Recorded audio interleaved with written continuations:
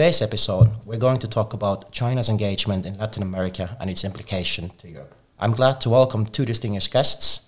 Firstly, let me introduce Daniel Agramont, a former diplomat from the Bolivian Ministry of Foreign Affairs and currently a researcher at the University of Frankfurt. Daniel is also the author of a recent CAS study titled China's Security and Military Cooperation in Latin America and the Caribbean Implications for Europe. Welcome, Daniel. Thank you. As a second speaker, I am happy to greet Johannes Hugel, one of our own, who is joining us from the CAS Latin America team in Berlin. Johannes is in charge of the Andean countries as well as cross-cutting themes like the influence of China in the region. Welcome, Johannes. Thank you. Daniel, let me start with you. Why has China's engagement increased in Latin America? We read about it a lot in the newspaper. China's increased presence in Latin America is a huge phenomenon. It's often referred to as el desembarco chino, as a book I wrote 3 years ago. This Chinese arrival makes reference to the huge increase in economic flows. From 4 decades of mostly buying only a few commodities, China's new presence in the world, with the accession to WTO in 2001, increased its presence in the peripheries, in the global south, and Latin America especially, buying more and more commodities. But then in these 2 past decades, it came also with an increase in the exports from China to the region, from low-tech goods to medium and also high-tech goods, even displacing the regional production. I mean, Brazil is buying more and more from China than from Mercosur. Argentina is buying more from China than from Mercosur, and the Andean countries. So even the US was displaced from South America. While most Central American nations still trade more with the US, South America is trading more with China. And also this has been accompanied with investment, a lot of FDI coming from China, loans, cooperation, and political relations. China has been accompanying this with high-rank diplomats, presidential visits, more than Western countries, more than Europe. A lot of Latin American presidents have gone to China in this past decade.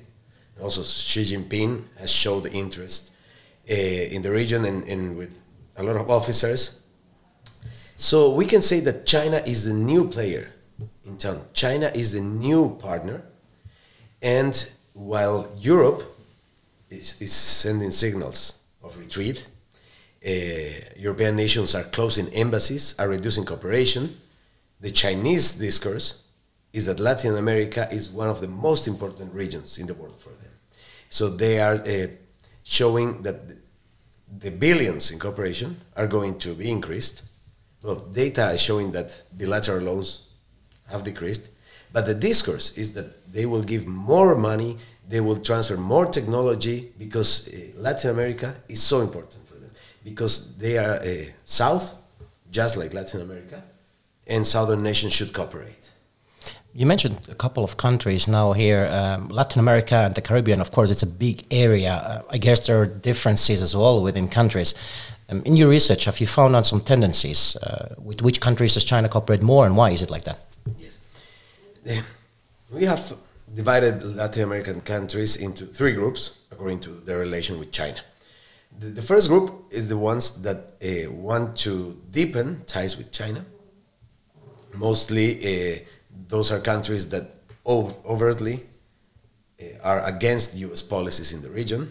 They consider themselves anti-imperialist. So China is the obvious partner, not only for trade, but also for political relations. The second group is countries that are in the middle, pragmatic countries, which have fluid relations with the US, but also have increased their relations with China. And the third group are the countries that don't have official diplomatic relations with China. This group is decreasing. China has managed to turn 4 Central American nations in these past 2 decades to recognize China instead of Taiwan. But turning to the other 2 groups, the interesting is that whether they have good relations with the US or bad relations with the US, they all have good relations with China. China has friends in the region. China is not interested in forcing them to choose, in trying to promote its ideology, like the Mao days. China says respect to sovereignty as the first principle. So if you are left-wing government, we can have good relations. If you are right-wing government, we also can have good relations. You mentioned a couple of categories of countries, also depending on the feeling how they have on the United States, or what stand they have towards the United States, or maybe the West in more general. I would like to turn with this remark to Johannes. Currently, we have seen the deeper division on the basis of the war in Ukraine. So, for example, if you look at the UN Security Council, some countries have voted to condemn the attack on Ukraine, some countries not. Most of the Latin American countries have been more on the Western side on this. What kind of repercussions does this mean? Why are they doing this? Yeah, thank you. I think first of all we have to note that the Latin American countries, as you said, mainly voted against this war, which it's remarkable because it's still one of the most democratic regions in the world that we have, and for that reason also Europe should be interested in these countries. But the Ukraine war will definitely have an impact on the region. We see that in terms of food security and energy security, but also in business relations, because there are tendencies to a process of deglobalization and decoupling that could come up, which have some risk for countries in their relations business-wise, and for others opportunities, like Mexico may have opportunities out of that, but other countries in the Andean countries, they will lose definitely from that. In terms of food security, we see, for example, that with the lack of fertilizers coming from Russia, or with the lack of wheat coming from the Ukraine, countries will have problems in their agricultural sectors. Peru is an example. They had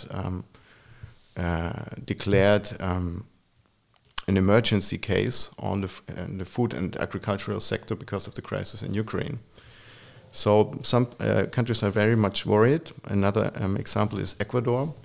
It's a banana producer, and 25% of its exports of bananas normally go to Russia. But now this is not possible any longer. So they ask also for help to the European Union or other partners, give us an opportunity where we can export. So there are definitely impacts, as I told. And I think in the future there will be even more challenges coming up with that situation. Europe here as well as an export market now in Peru's case. I would like to ask a general question. What is this increased Chinese involvement or influence in Latin America, combined with what we just heard, the implications of the current war in Ukraine? What does this all mean to Europe? I would like to go with you, Daniel, first. Yeah, I was talking about Chinese pragmatism in the region.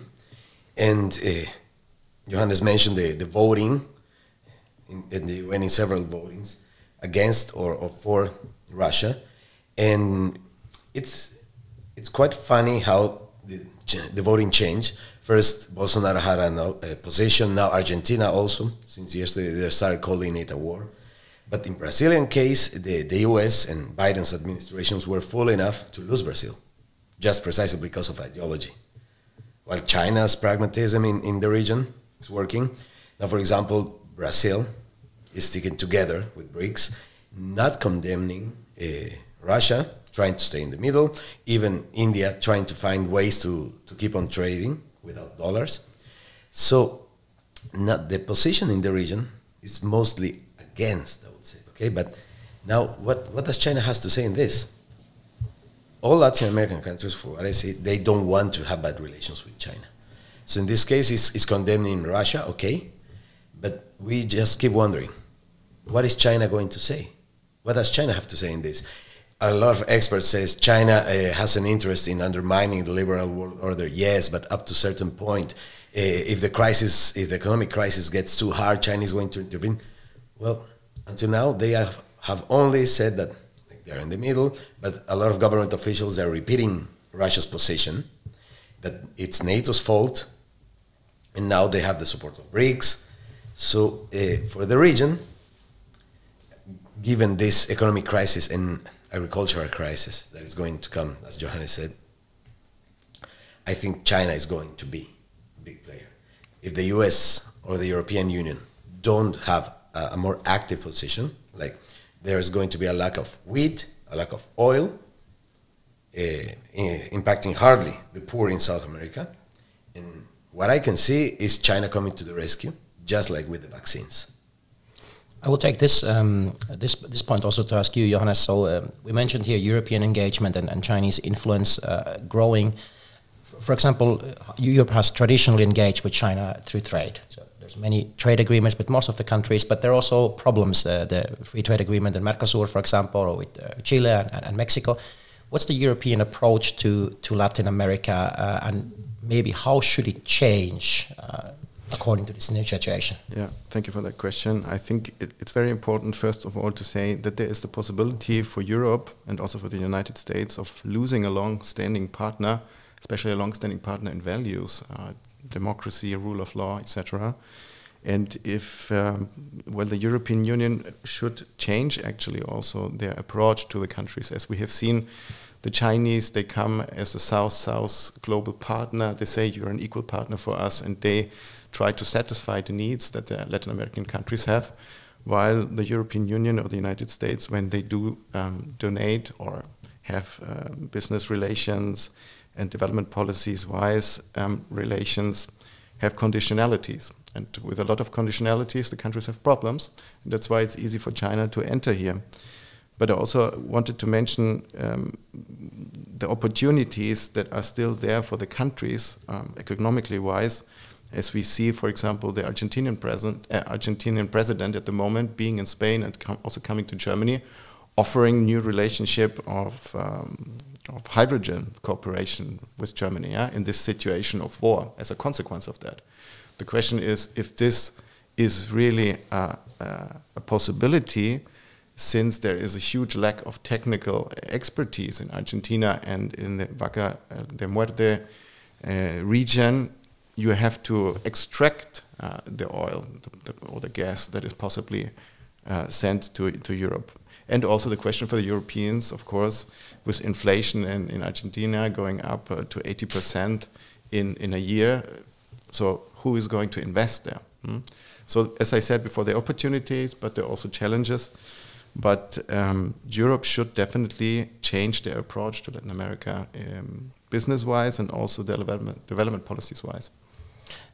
Actually, Daniel, you wrote in your recent study that Europe has been disengaging with Latin America. So how does a re-engagement of Europe with Latin America look like? Yes, it's really complicated because you have to compete with China's pragmatism.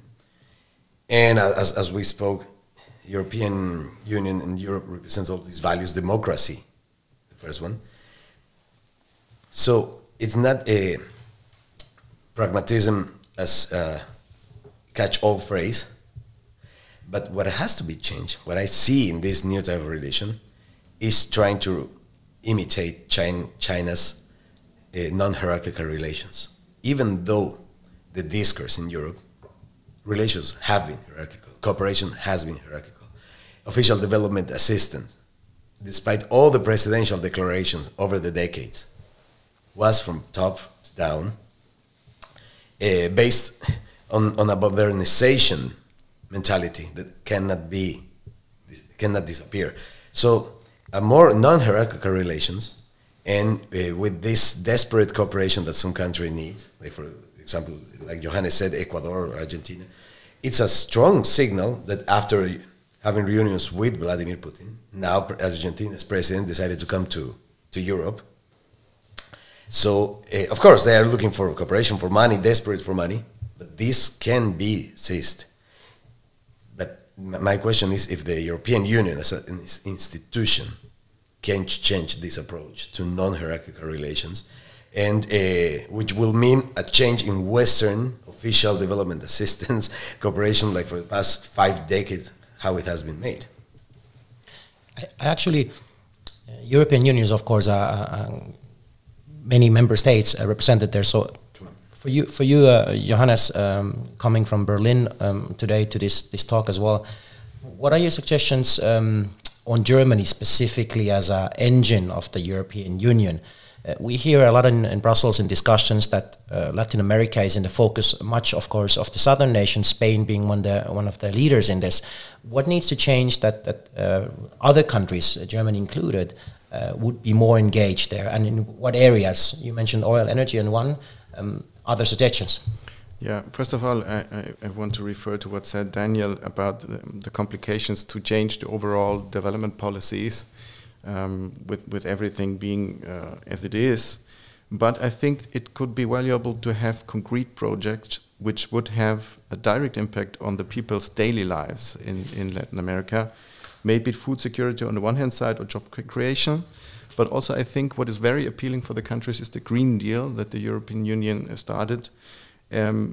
So circular economy or sustainability issues are very much appreciated in the country. But beforehand, of course, you have to have these concrete projects because people don't have the money, for example, to pay the monthly rent for energy. So it would be important to have cheap energy solutions like solar power, wind power, hydrogen, which would give the countries an ability, on the one hand side, to show their people, okay, you can have a good living and you have the energy. And then the other thing is in terms of connectivity, that the countries would have the chance to bring to the rural areas that are quite disconnected from the big cities, that you would have their communication. I mean, you need the simple satellites there so that the mobile phone works. I think these could be concrete projects where the European Union and especially Europe as a promoter of green economy could add to these countries.